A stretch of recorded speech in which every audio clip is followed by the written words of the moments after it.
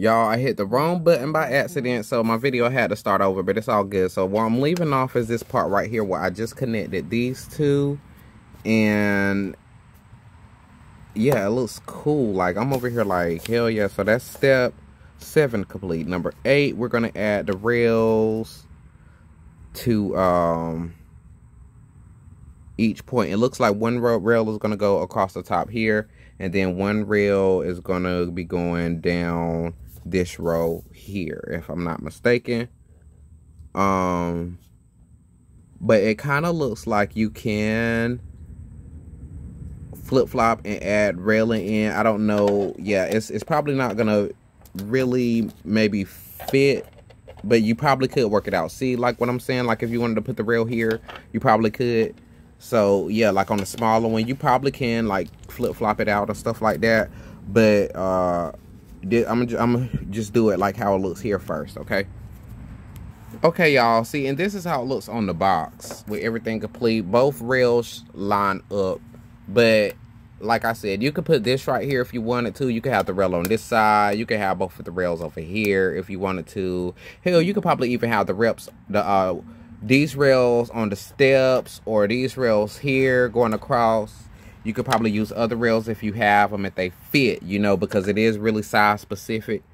Now, there it pretty much says that everything is complete, and then I just have like all these other pieces. So that really just leaves me to use my imagination with them. I'm really thinking that they are going to be going like,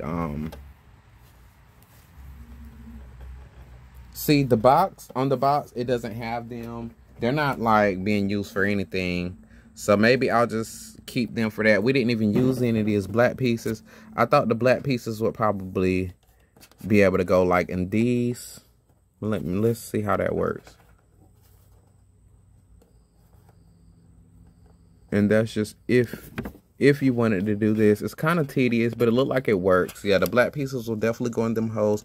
Just if you wanted to do that, didn't have such a like a little funky look right there.